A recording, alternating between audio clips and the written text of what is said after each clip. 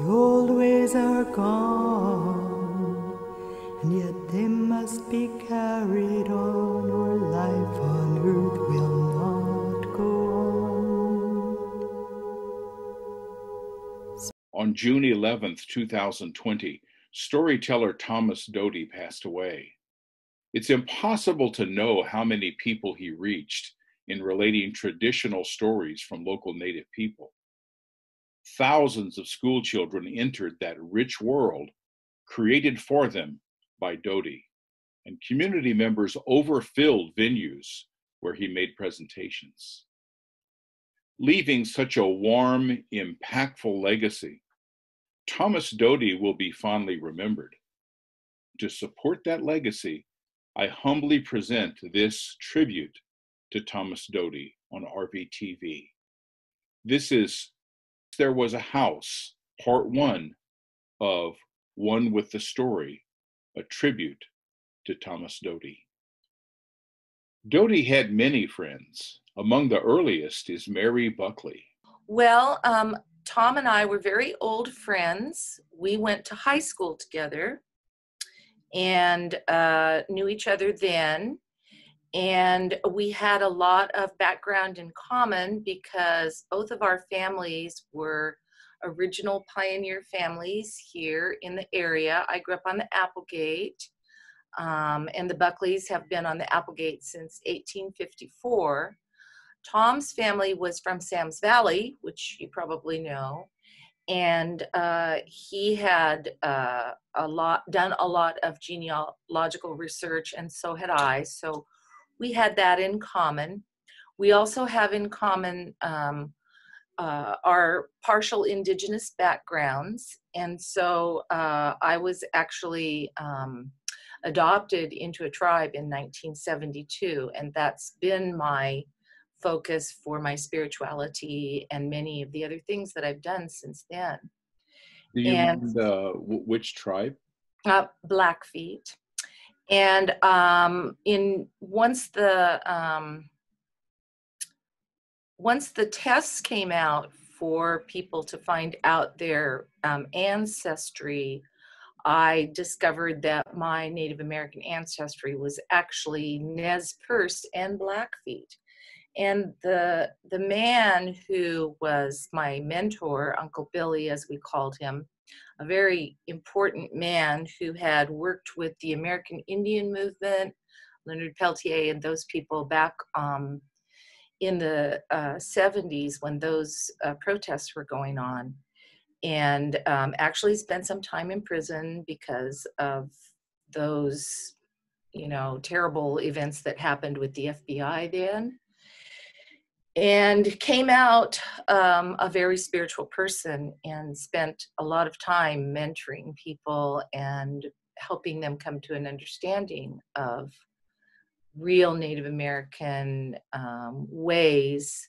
Of course, in the 70s, we saw a lot of people that, I guess you'd say, like to dress up like Indians. And so anyway, but Tom, in the meantime, was learning all of his storytelling from different people, and there's lots of information on all the folks that he worked with, John Medicine Horse Kelly, and of course,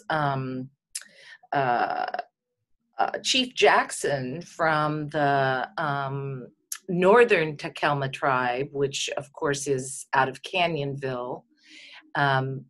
They call them the 7 Consolidated Feather Tribe now because there was a large group of people there when most of the natives in Southern Oregon were picked up and taken off to the reservations at Siletz and Grand Ronde and Warm Springs. They were missed. And so Chief Jackson actually was the one who was able to reestablish that reservation and the rights of those people by going to Congress. And his grandson, Jesse, is carrying on his tradition to some extent. He's the principal of the high school in Canyonville, a wonderful young man. And one of the projects that Tom and I were working on just prior to when the virus hit, and and so forth. And of course, we were hoping to have Grandma work with us before she passed away. Was working on establishing a cultural center down here in Southern Oregon that we might be able to attach to the cultural center on the up in Canyonville, on the property that Jesse has, which was actually his grandfather's home.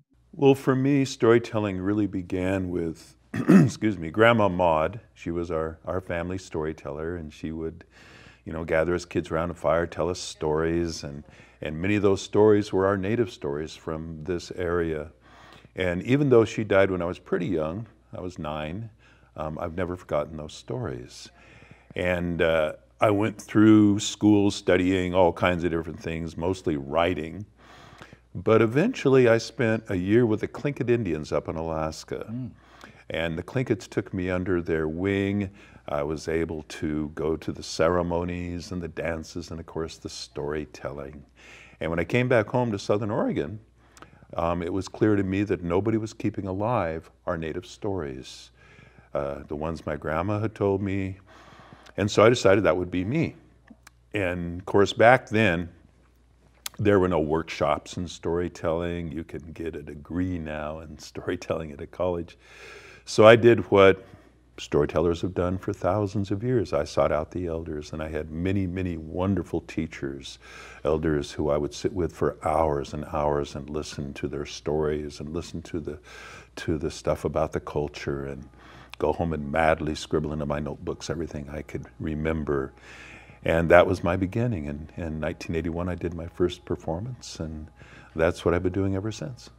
Tom's biggest source of income, and really his greatest joy, was going into the schools and telling stories to the children.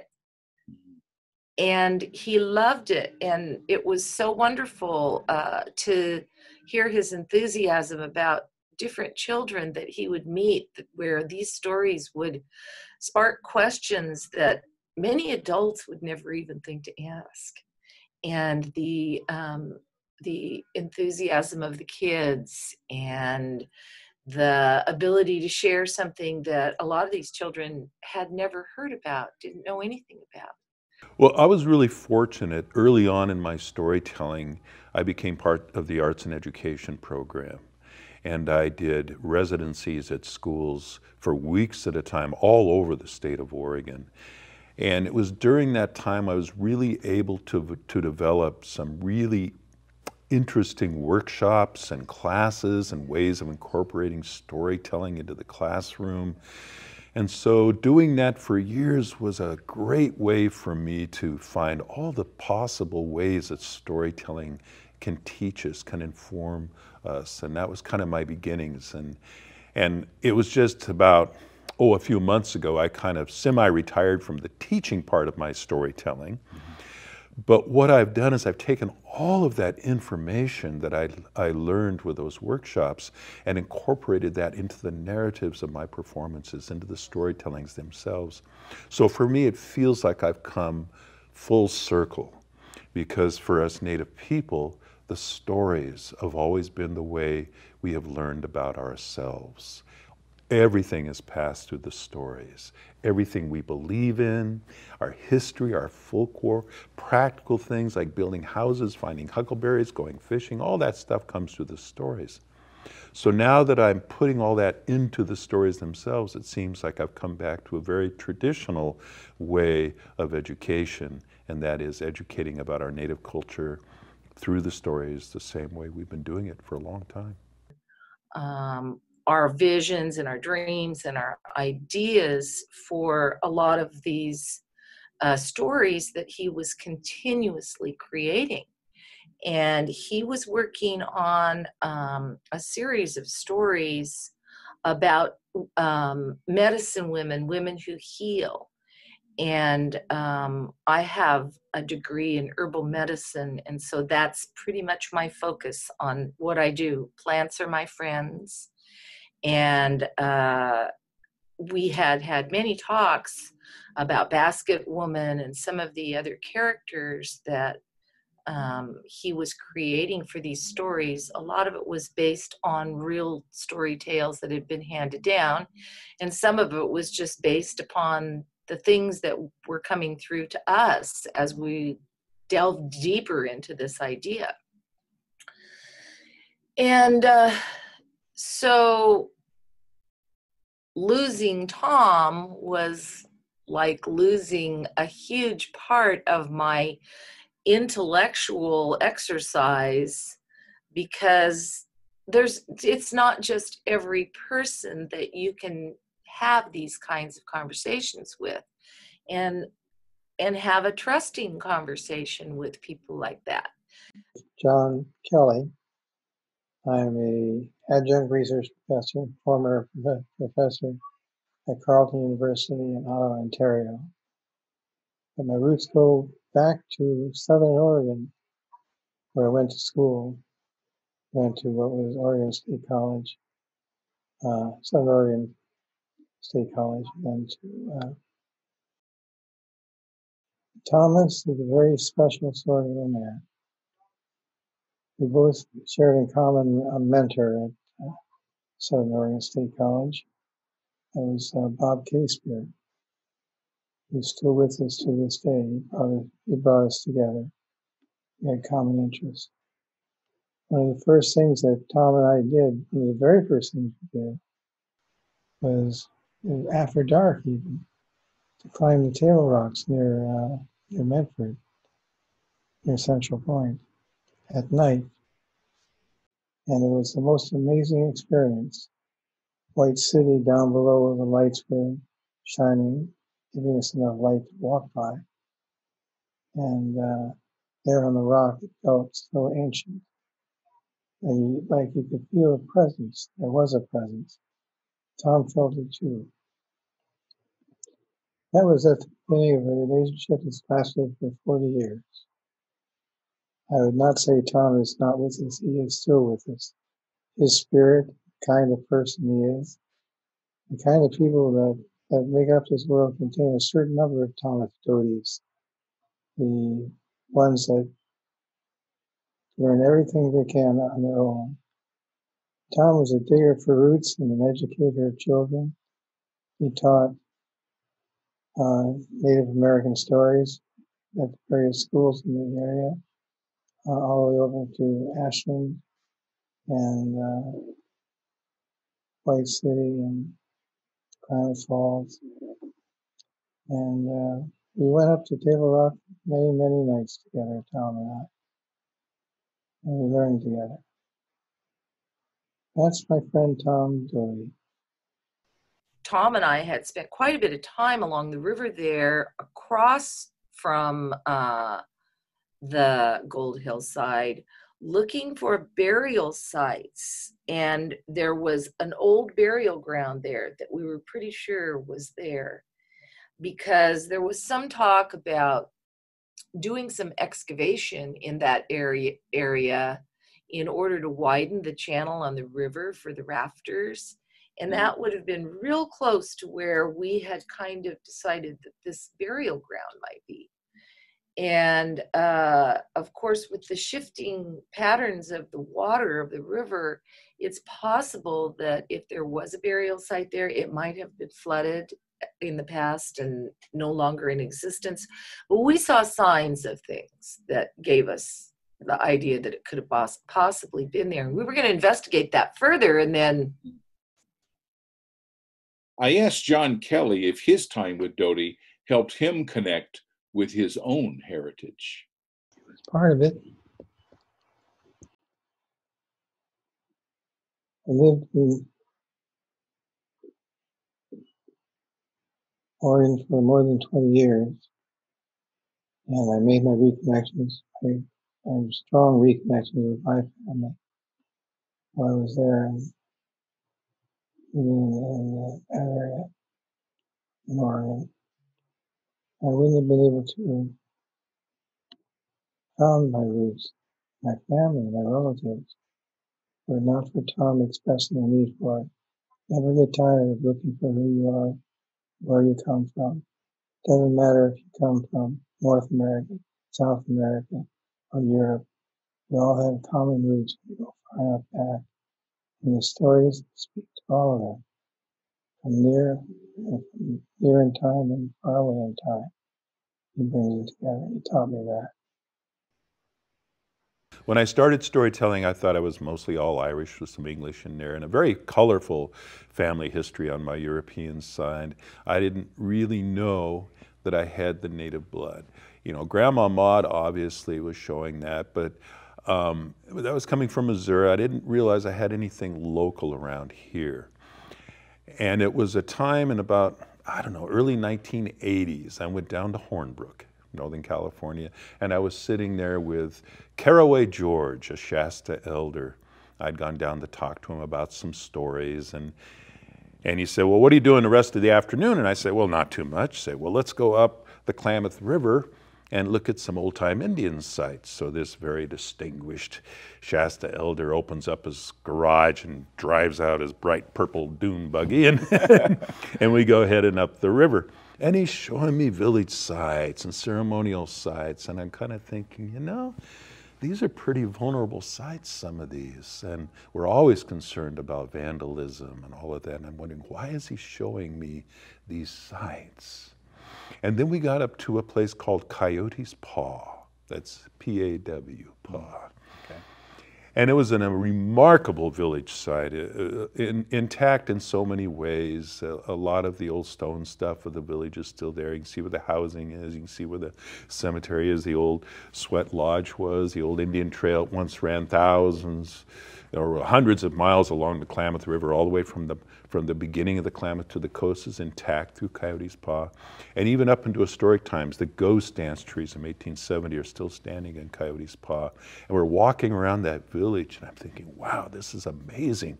One of the few village sites I've ever seen where you really get a sense of the village, the layout of it when you go in. And of course, the spiritual connection as well, the energy of the village.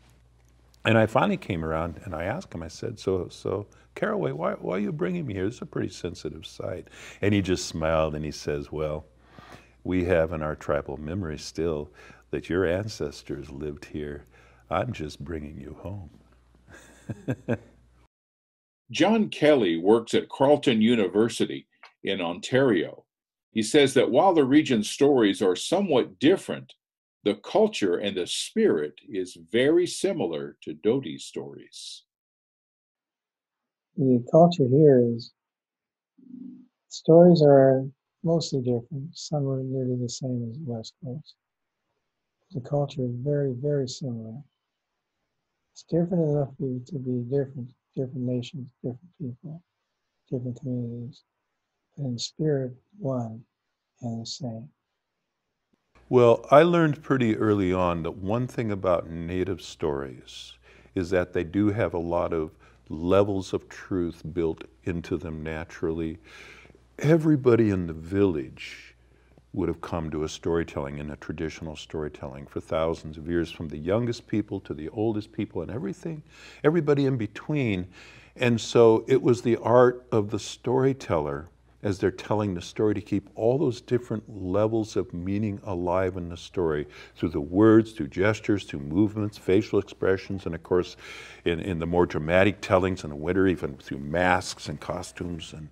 And so that no matter who you are right now, where you are in your life, what experiences you've had, you're going to have something you can relate to in the story.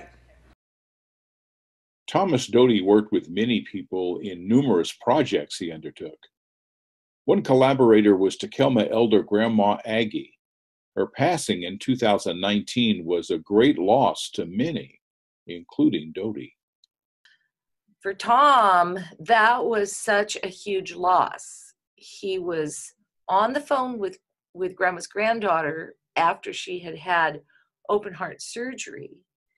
And she was able to say to him from her hospital bed, well, she said real loud, "Who's that?"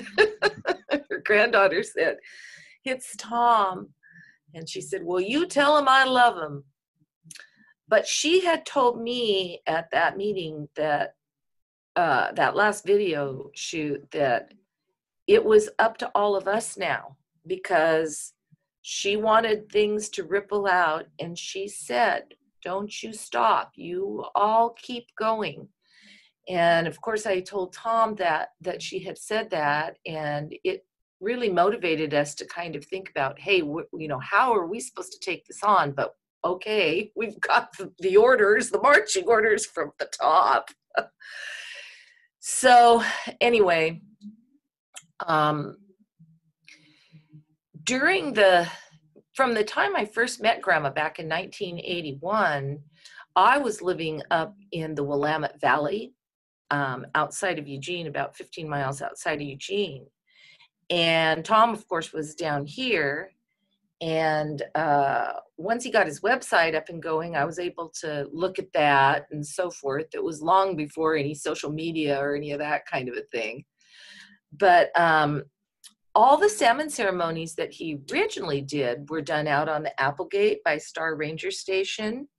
And I always wanted to come down for one of those, but that was such a busy time in my life. I was raising children. I had a business that I was operating, and I was taking care of several elderly members of my family. So going anywhere was pretty much just out of the question for me for many years. And after my husband passed away, and then my dad, who was 101 when he died in 2012, I sold my property up there and moved back to Southern Oregon. And Tom and I, of course, reconnected right away because we'd been, you know, in touch, and I'd been working on stories about the salmon ceremony, telling people about this that I was familiar with up north. We had a lot of friends in common up there. And so we just immediately launched into trips to Coyote's Paw and out to look at rock writings. And we had lined him up here in Gold Hill for numerous speaking engagements at the library. And, you know, we'd get a huge crowd, and it was just so great. So yeah. When it came to a stop, all of a sudden, I felt a big burden of, well, how am I supposed to keep going on this? Very hard. But I've had dreams about Tom, and, you know, I think that our elders and our friends on the other side still come and speak to us and guide us. And I'm just waiting for the right time and the right thing to happen to launch back into this. And of course, you know, with the virus and everything else, I spend a lot of time staying home now. My name is Chris Kibbe, and I'm a native Oregonian and former educator. I'm also the co-founder of the Oregon Association for Bilingual Education, and was a participant and planner for the Oregon Summer Bilingual Institute. And Tom Doty was an incredible man. I met Thomas probably about 25 years ago in the early 90s. It was fascinating to meet Thomas. He was so passionate about storytelling. And because Thomas grew up in Southern Oregon and had Native American ancestry and was so passionate about Native American stories, he was a perfect keynote speaker for our institute and a session leader also. And he came, and let me tell you, he had the audience mesmerized. He told a mix of Native American traditional stories and stories that he had written himself.